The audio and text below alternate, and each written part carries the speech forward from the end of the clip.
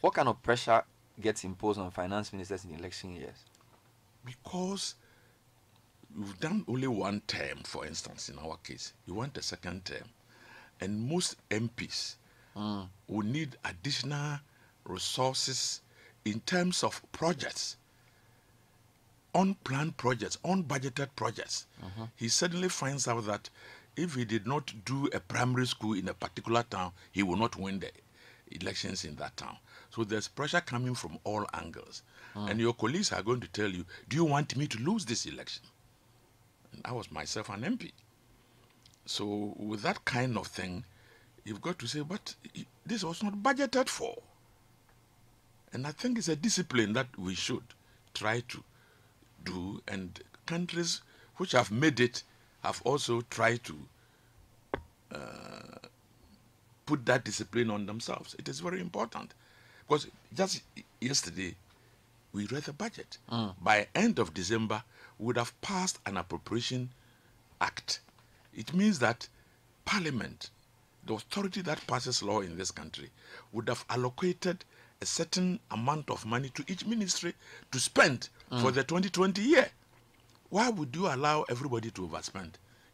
It's illegal, fundamentally. So if you can't raise enough revenue, you cut your expenditure to not be too much higher than the revenue you raise. So you keep that gap in a certain margin. That's the deficit, right? I established an office which was on daily basis matching expenditure with revenue, so that I'm not taken by surprise, because the revenue is coming from various angles through various accounts, and the Minister of Finance, I must follow it. Expenditure is also coming from various ministries and various institutions. I must follow it. I want to match the two. So if the revenue is not coming, I'll cut down the expenditure so that there would always be.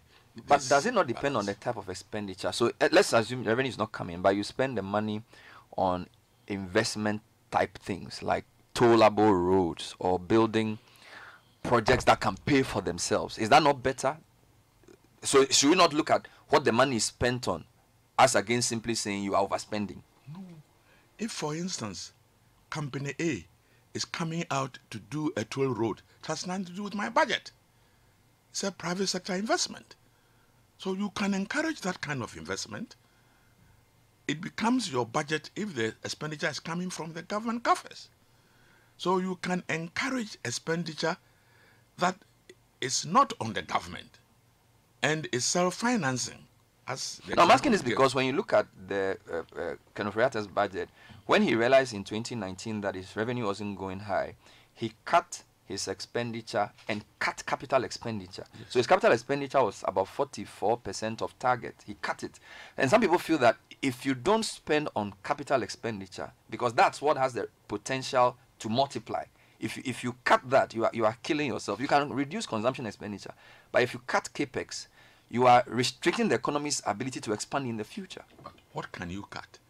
You cannot cut what you are describing as expenditure, because it's really the salaries and wages.